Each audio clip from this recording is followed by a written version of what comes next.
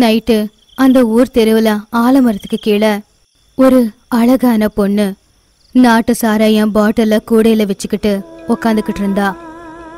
அந்த வழியில வரவங்கள பார்த்து சாராயம் குடிங்க அப்படின்னு கூப்பிட்டுக்கிட்டு இருந்தா.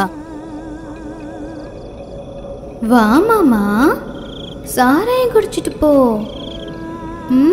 வா வா மாமா, நல்ல நாட்டு சாராயம் உனக்காக தான் அப்படின்னு கூப்பிட்டுக்கிட்டு இருந்தா. யாரெல்லாம் குடிக்கலான்னு ஆசைப்பட்டு அந்த சாராய பாட்டிலை எடுக்கிறதுக்காக பக்கத்துல போறாங்களோ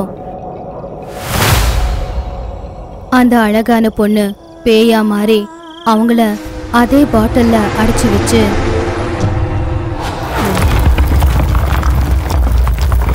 தரைய காலால ஓங்கி மிதிச்சதும் அங்க ஒரு பெரிய பள்ளம் உருவாகும். அப்போ அந்த பாட்டிலை பள்ளத்துக்குள்ள போட்டுடுவா. அந்த ஊர் ஜனங்களுக்கு இரவாயிடுச்சுனா போதும், அந்த பள்ளம் இருக்கிற இடத்துல இருந்து காப்பாத்துங்க காப்பாத்துங்கன்னு சத்தம் கேட்கும். அதை கேட்டு எல்லாருமே பயந்து ஓடி போயிடுவாங்க. ஆனா எதுக்காக அந்த சத்தம் கேக்குது, என்ன என்ன ஆயிருக்கும், இது எதுவுமே யாருக்கும் தெரியாது.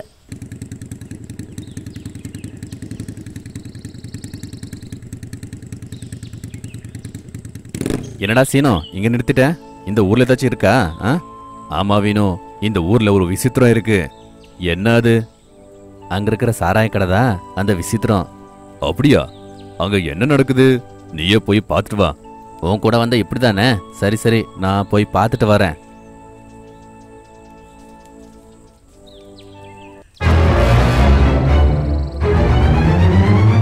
வீணு பாத்தியா?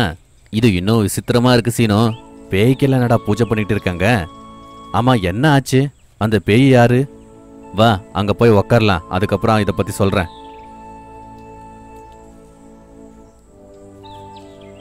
சீனோ சொல்லு. இப்போ கிட்டத்தட்ட 70 வருஷத்துக்கு முன்னாடி இந்த ஊர்ல பேய் சாமியாச்சு. பேய் சாமியாச்சா?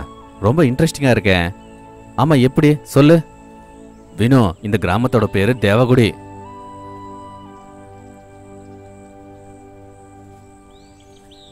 அந்த கிராமத்துல இருந்த ஜோதி அப்படிங்கிற பொண்ணு பயந்துகிட்டே கிராமத்து தலைவர் சந்திரம் கிட்ட ஓடி வந்தா. காப்பாத்துங்க காப்பாத்துங்க, யாராச்சும் காப்பாத்துங்க. ஐயா ஐயா, நேத்து நைட்ல இருந்து என் புருஷன் வீட்டுக்கு வரலங்க ஐயா. ஆனா நேத்து நைட்ல இருந்து தரைக்குள்ள என்ன காப்பாத்துங்க காப்பாத்துங்கன்னு என் புருஷன் கூப்பிடுற மாதிரி அவருடைய குரல் எனக்கு கேக்குதுங்க ஐயா. எனக்கு என்னமோ ரொம்ப பயமா இருக்குங்க ஐயா. பயப்படாதம்மா. டே ரங்கா, ஒரு வாட்டி எல்லாரையும் ரச்சப்பாறைக்கு வர சொல்லி தண்டோரா போடு. கேளுங்கப்பா கேளுங்க, சந்திரையா ஊருக்காரங்க எல்லாரையும் சீக்கிரமா ரச்சப்பாறைக்கு வர சொல்லிருக்காங்க. வாங்க வாங்கோய். எல்லாரும் பஞ்சாயத்து கட்டுக்கிட்ட வந்து சேர்ந்தாங்க. ஜோதி அழுதுகிட்டு இருந்தா. ஜோதி அழாதம்மா, எல்லாருமே கேளுங்க. ஜோதியோட புருஷன் காணோம், எல்லாருமே போய் தேடுங்க. ஜோதியோட வீட்டுக்கு முன்னாடி வாசல்ல அவங்க புருஷன் குரல் கேட்டுச்சான். சீக்கிரமா அங்க போய் தோட ஆரம்பிங்க. என்ன நடந்தாலும் என்ன ஆனாலும் கூட சீக்கிரமா என்கிட்ட சொல்லணும். போங்க. தலைவர் சொன்ன மாதிரியே எல்லாரும் தேடிக்கிட்டு இருந்தாங்க. சில பேர் அந்த சத்தம் வந்த இடத்துல பள்ளத்தை தோண்ட ஆரம்பிச்சாங்க. அப்போ அங்க பள்ளம் தோன்ற நாகி அப்படிங்கிறவன் அவனுடைய நண்பன் சுப்பு கிட்ட, டே சுப்பு, எவ்வளவு தோண்டினாலும் ஒண்ணுமே கிடைக்க மாட்டேங்குதே. எப்பா எனக்கு நாக்கு தள்ளுதுரா, நான் போய் குடிச்சிட்டு வரேன்.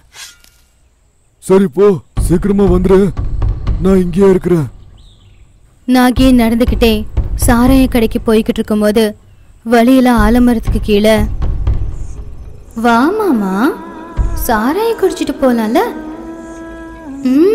வா மாமா, வான்றல, உனக்காக நல்ல நாட்டு சாராயம் வச்சிருக்கேன்.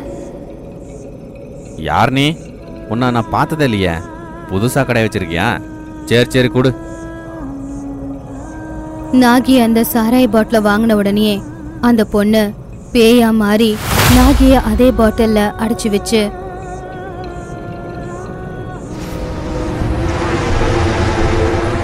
காலால தரைய மிதிச்சா.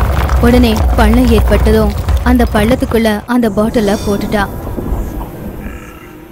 என்ன நாகி இன்னும் வரலையே? நாகியோட வீட்டுக்கு போய் பாக்குறேன். சுப்புவுக்கு நாகியோட வீட்டு வாசல்ல என்னை காப்பாத்துங்க காப்பாத்துங்க, யாராச்சும் என்ன வெளியிடுங்க, காப்பாத்துங்க, யாராச்சும் என்ன வெளியிடுங்க அப்படிங்கிற சத்தம் கேட்டுச்சு. அதை கேட்டு சுப்பு நாகியோட பொண்டாட்டி ரத்னம தலைவரோட வீட்டுக்கு கூட்டிட்டு போய் நடந்த எல்லாத்தையும் சொன்னான். ஐயா, நாகி காணாம போயிட்டான். ஐயா, என் புருஷனோட குரல் கேக்குதுங்க ஐயா, என் வீட்டு வாசல்ல இருந்து கேக்குதுங்க ஐயா. ஐயா, நம்ம ஊர்ல என்ன நடந்துகிட்டே இருக்கு? மனுஷங்க இதுக்கு மறைஞ்சுக்கிட்டே இருக்காங்க. அதுவும் பூமியில இருந்து, அதுவும் அவங்க வீட்டுக்கு முன்னாடி அவங்க பேச்சு கேக்குது. இதுக்கு காரணம் நாம தெரிஞ்சுக்கணும். நீங்க யாருமே பயப்படாதீங்க. நான் மயிலவரத்துல இருக்கிற கைராசத்தி சாமியை கூட்டிட்டு வந்து நடந்தது எல்லாத்தையும் சொல்லி பரிகாரத்தை பண்ணிரலாம் அப்படின்னு தலைவர் மயிலாவரத்துக்கு போய் அங்க அந்த சாமியார பார்த்து நடந்த எல்லாத்தையும் சொன்னாரு. இதை எல்லாத்தையும் கேட்டா ஏதோ பெரிய ஆபத்து வர மாதிரி எனக்கு தோணுது. வா சந்திரா, நான் உங்க ஊருக்கு வரேன். ஊர் தலைவரும் சாமியாரும் 2 பேரும் ஊரை வந்து சேர்ந்தாங்க. சாமி, இதான் இங்க பிரச்சனையே. அவங்க என்ன ஆனாங்க? எங்கிருந்து பேச்செல்லாம் வருது? எதுக்கு இப்படி எல்லாம் நடக்குதுன்னு தெரியாம பயந்துகிட்டே இருக்கோம். சீக்கிரமா பூஜைக்கு ஏற்பாடு பண்ணுங்க. உடனே சாமியார் ஒரு கோலத்தை போட்டு ஹோமத்தை வளர்த்து பூஜையை செஞ்சுக்கிட்டு அந்த ஹோமத்துல ஏதோ மூலிகைகளை போட்டு, வா என் முன்னாடி. யார் நீ? உனக்கு என்ன வேணும்? வா என் முன்னாடி. அப்படி எல்லாரும் பார்த்துக்கிட்டு இருக்கும் போதே அந்த ஓமக்குண்டத்துல இருந்து ஒரு புகை வந்து அந்த புகை ஒரு அழகான பொண்ணா மாறுச்சு. யார் நீ? எதுக்கு இது எல்லாத்தையும் பண்ணிட்டு இருக்க? என்னோட அப்பா ரங்காராவ், அம்மா பிரபா. எங்க அப்பா சாராயம் குடிக்கிறதுக்காக பணத்துக்காக வீட்டுல இருக்கிற எல்லா பொருளையும் வித்துருவாரு.